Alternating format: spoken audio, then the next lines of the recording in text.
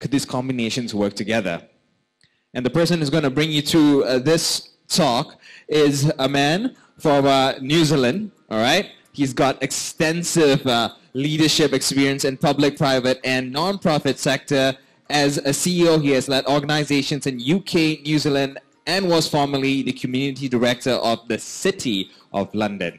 Presently, the CEO of an award-winning global learning design company called Inspire Group. Ladies and gentlemen, put your hands together for James McCulloch.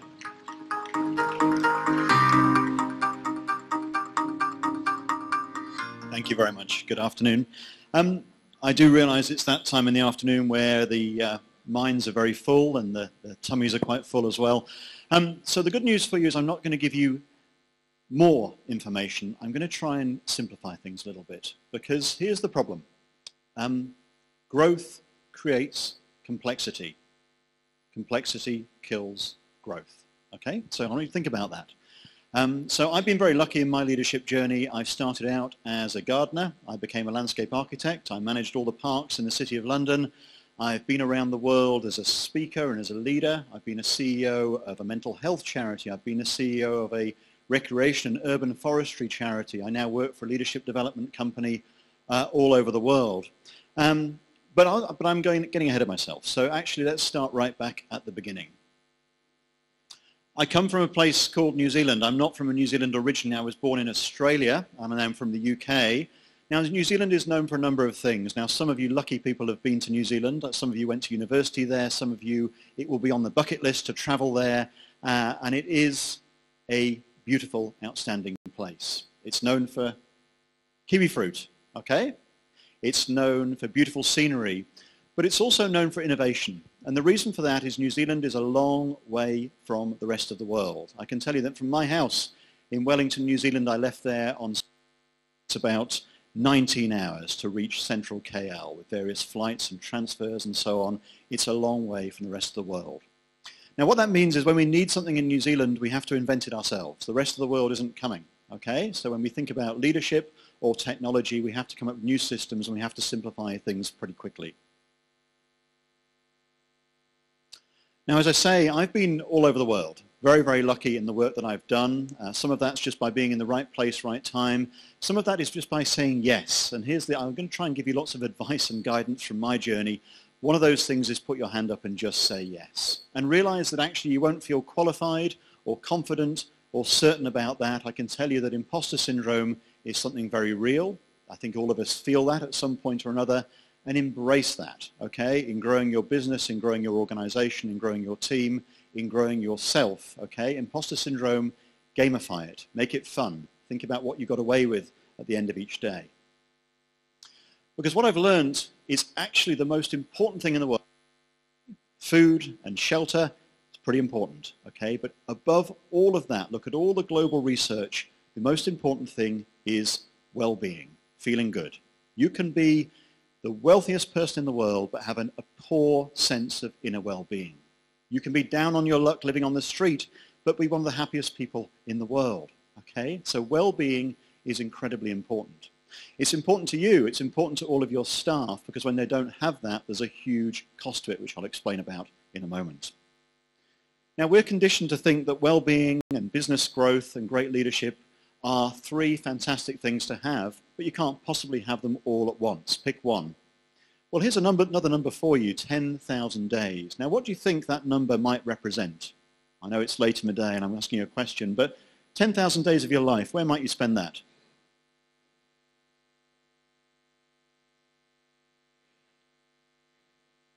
I can tell you're very close to guessing.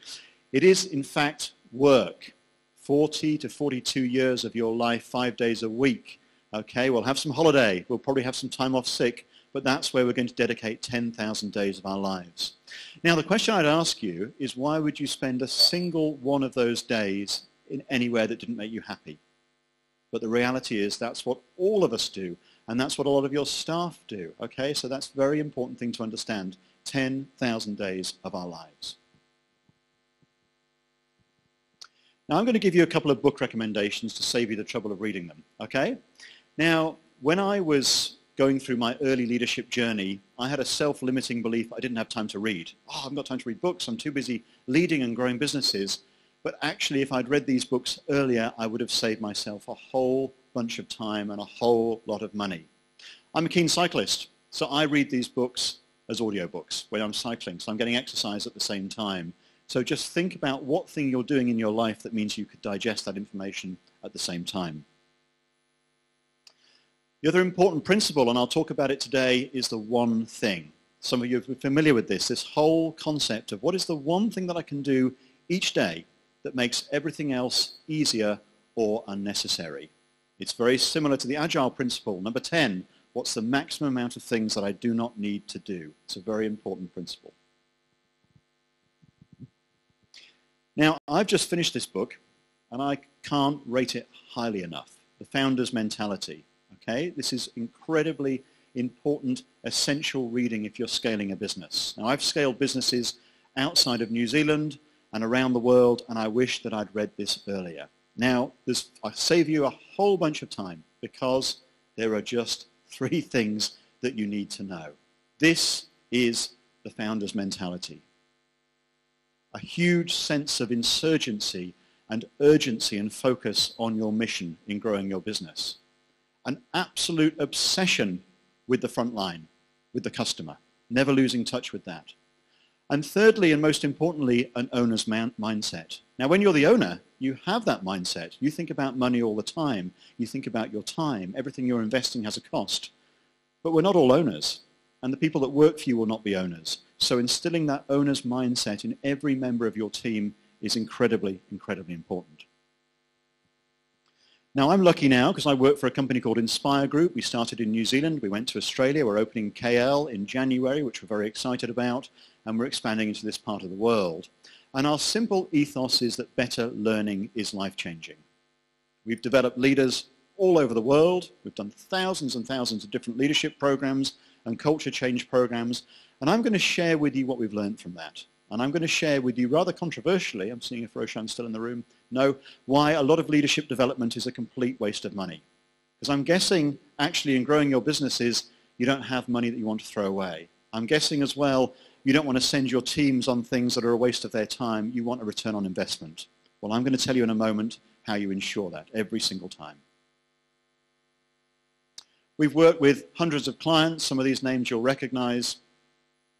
And we're part of a $55 billion industry. I can tell you that today, somewhere in the world, a book, probably 3 or 4 books, will be published on leadership.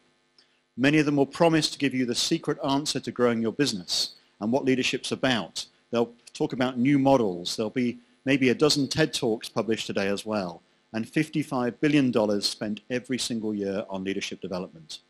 Well, I can tell you that the vast majority of that is a complete waste of money and time. Because otherwise, surely, the world would be full of great leaders, and we know that it's not. But this decision about who you make a leader in your business is incredibly important. One of the most important decisions you'll ever make. Now, Gallup do StrengthsFinder analysis, 25 million data sets they've analyzed from all around the world, and that's what they say. The most important decision is who you give that name leader to. You give it to the wrong person, you can give great compensation and benefits to the people around you. But ultimately, you know, if your leader's no good, that doesn't actually cut it. You will actually leave. People don't leave those organizations, they leave the people around them.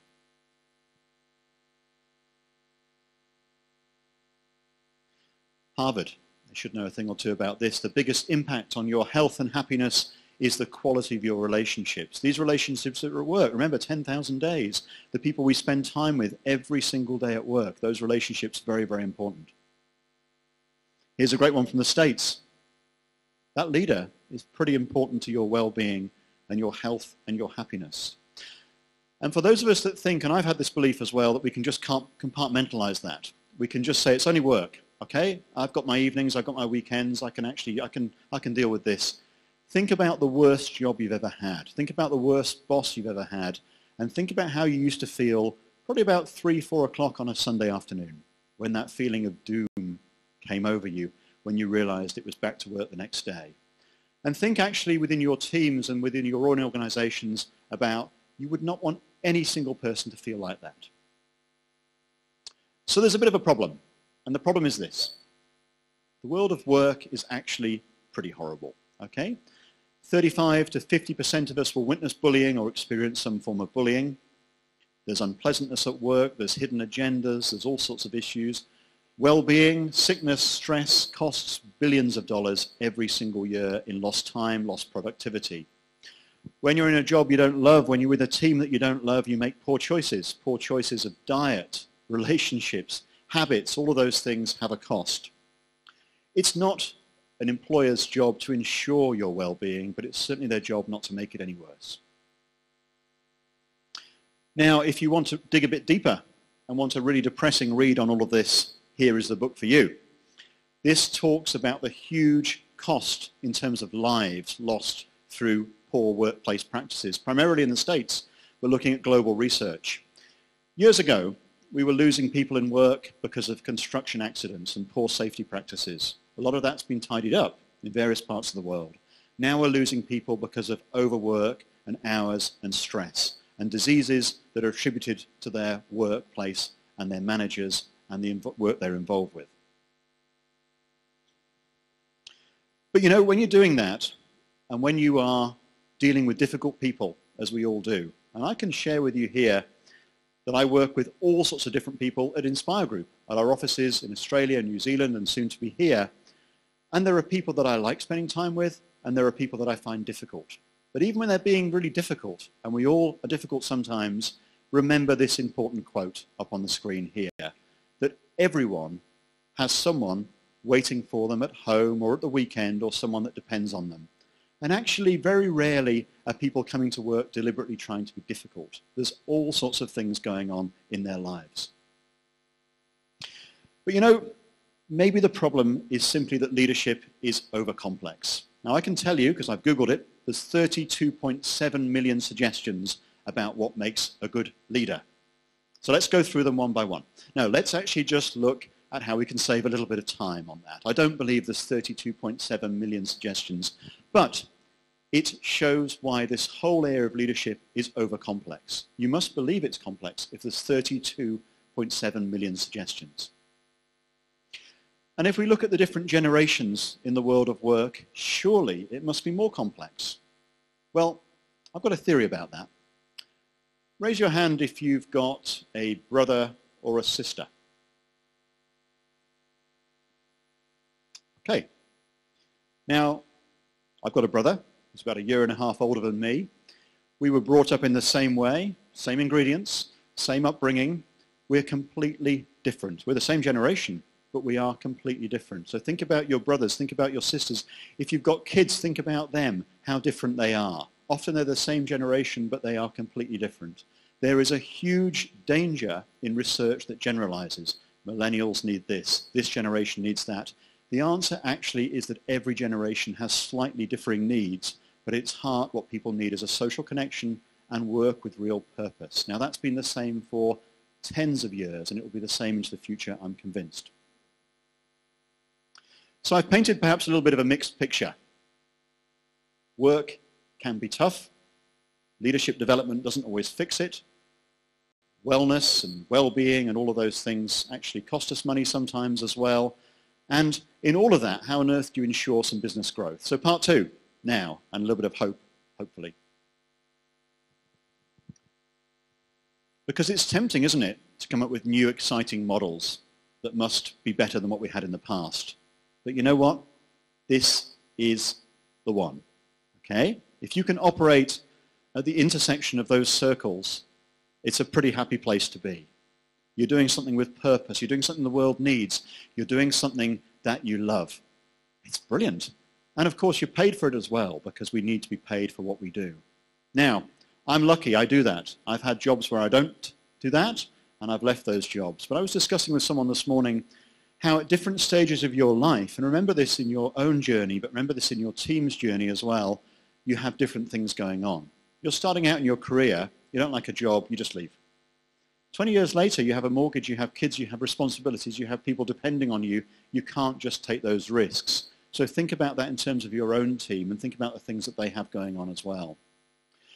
And if you don't operate at the intersection of those circles at work and you can't change that immediately, change it in some other area of your life. Change it in the voluntary work you do, the community work you do, the connections that you have outside of work, and to give you that sense of purpose, because it is possible.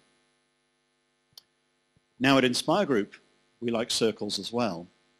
And what we tried to do is look at data sets from thousands of different leaders all over the world, all the people that we developed, how they were doing years later, what difference it made in their lives, what were the real simple essences of leadership for them. And here you go. There's not 32.7 million suggestions. So again, hopefully I can save you some time. There's just 3. And it's simply this. You need to have a growth mindset if you're going to be a great leader. Growth mindset, you can read about that, but I'll just break it down for you.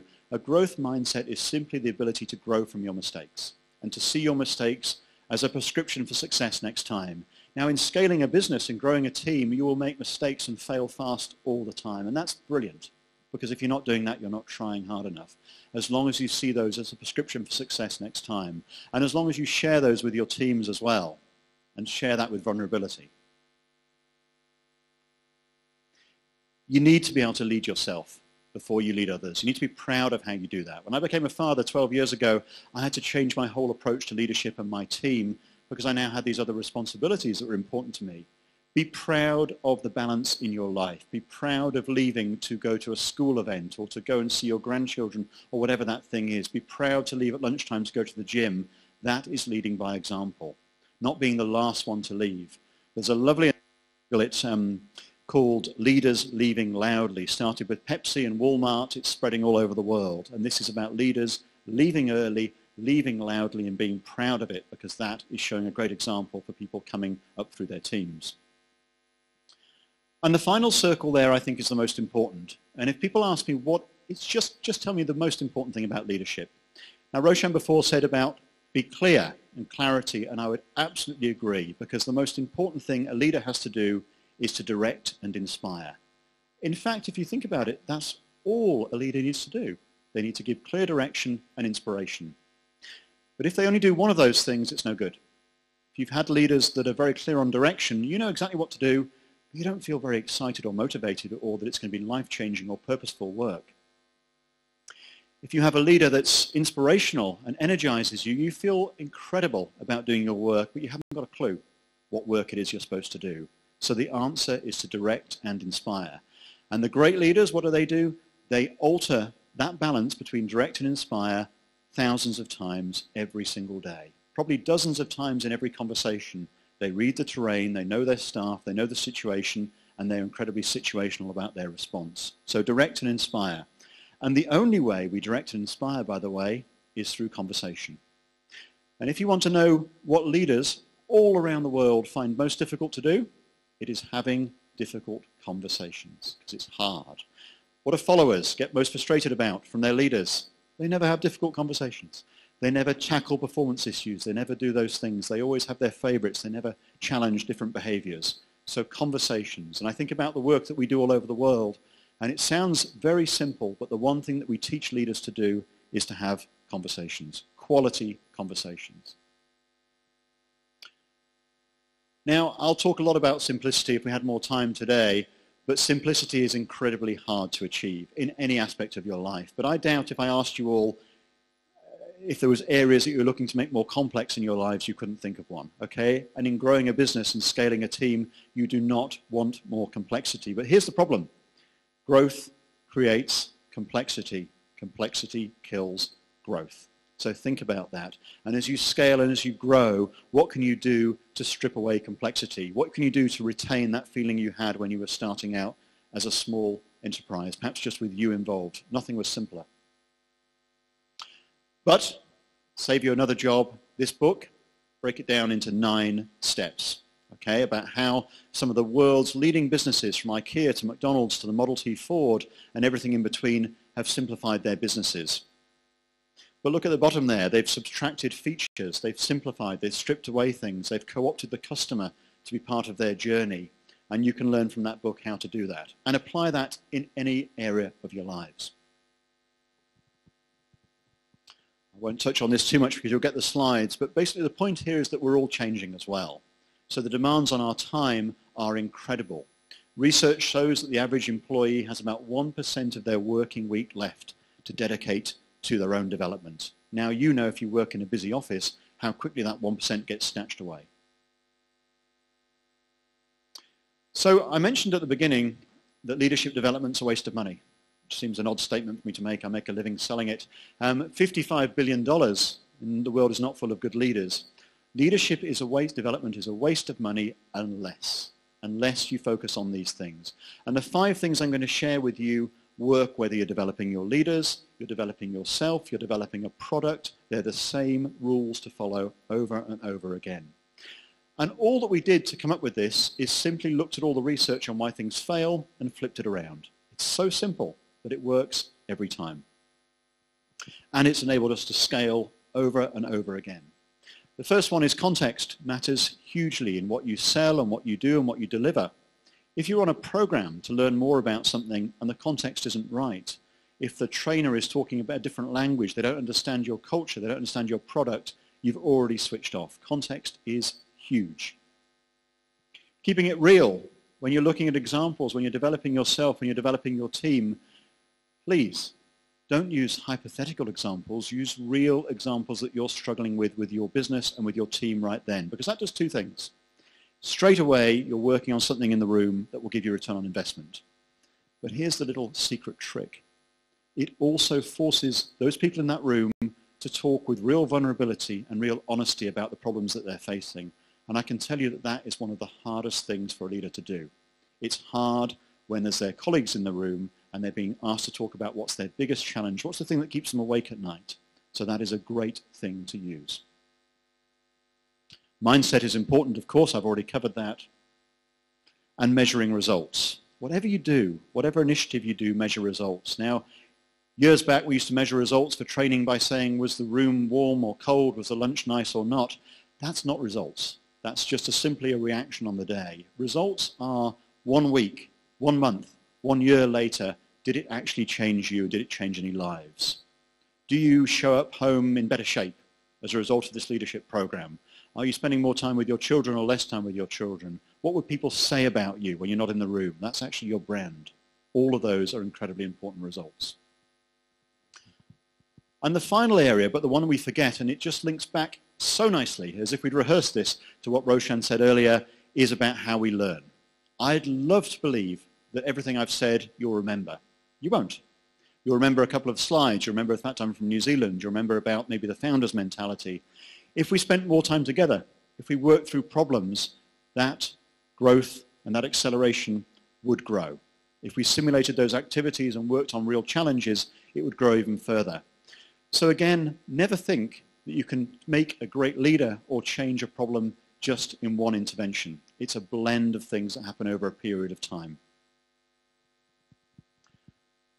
Now, the other question we're asked as well is, okay, so the world of work is changing, notwithstanding what I said about different generations. What skills do people absolutely need? Now, we've taken for you here lots of great research from all over the world and distilled it down. And there it is. People need to be collaborative. People need to influence. But I bet if we asked that question 10, 20, 30 years ago, some of that stuff would still be there. So this is important core skills that will always be needed. Again, if we think about the future of learning and the future about product as well, it's already happened, okay? Portable and personable and snackable. And snackable simply means that you can use that skill set when you need it. Now, I would argue that as you grow as leaders and as you grow your teams, when you need help to be a great leader is about 3 minutes before you have a leadership challenge, okay? 3 minutes before you get into that difficult conversation, 3 minutes before you chair that team meeting that you're incredibly nervous about. You don't need it at a workshop 6 months before. You won't even remember it. You need stuff in your pocket that can help you with that there and then. And I think there's some great tools emerging in the market globally that will do that for leaders. But I mentioned about well-being as well. Now, there's so much written about well-being at the moment. Well-being might be having an office that looks like Google. Well-being might be free yoga sessions or free snacks. That's not well-being. That's just simply nice things to have. It's interesting, you know, if you Google and look at why people leave there, okay, and what it's really like to work look beyond the myths about the things that happen there. Okay, those lovely treats will keep people for a little while, but actually they don't go to the heart of it. If you want to ensure well-being with your team, you do those things. But if you want to break it down to just 2 things that give you well-being at work, having work with purpose and having social connection at work. Okay, so you're part of a team that you enjoy being with and you're doing something that means something. And my test for that would be the kitchen table test. When you get home at night, would you be proud to talk about something you've done at work that's made a difference in the world or in your team or in your environment? Would you tell your friends about it at the weekend? If the answer is yes, you're doing work with purpose. Have you got people you can talk to at work and share these things with? Yes, you've got social connection. Both of those things are incredibly important. So try and promote that in your organizations and your growth will accelerate. Because the alternative is poor well-being, and poor well-being costs billions of dollars. And there is a simple, easy to remember model, the PERMA model. So forget all those books about well-being, just apply those 5 different factors.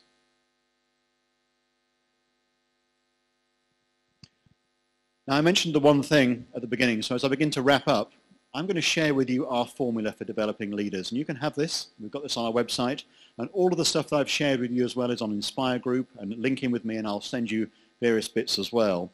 But this is our formula for how we develop leaders. And it's really, really simple. First of all, the what. What do we focus on? We focus on how the leaders be, not what they do. We focus on those 3 circles.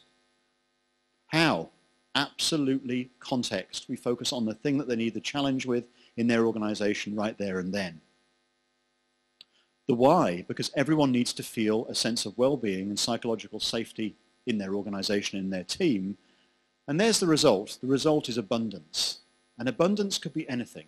So abundance could be profit, abundance could be growth, abundance could be well-being, whatever it is that you're trying to achieve in your organization as you grow and as you scale. Now, I offered a gift, and the gift is simply this. We have a great range of products and services that we've done all around the world, and actually we believe in sharing those. So we have 2 or 3 things there. We have a whole bunch of case studies about where we've done this and when we've won awards and where we transformed teams, and we have 2 free ebooks on all the tips and tricks that we've learned on growing teams and scaling teams. All you need to do, link in with me or go on the website and you can download those for free. And just to finish up, you know, if I was going to talk about learning and leadership development and product, I would have to talk about this. We carry something in our pockets that gives us that immense power to do those things. So the future of leadership development and learning and growing and scaling is mobile. There's no doubt about that. But there's a reason you chose to come here today. I could have just sat back in New Zealand. I could have done a video call. You could have engaged with that. You could have listened to all the presenters doing that remotely, but you didn't. You chose to come here today. And you chose to come here for this, but you chose to come here for that, out there. You chose to come here for the connections and the engagement that you made, and for the connections that will stay and will help you as you grow individually and as leaders as well. So never forget that. A lot of the magic just happens in the room, and I believe always will.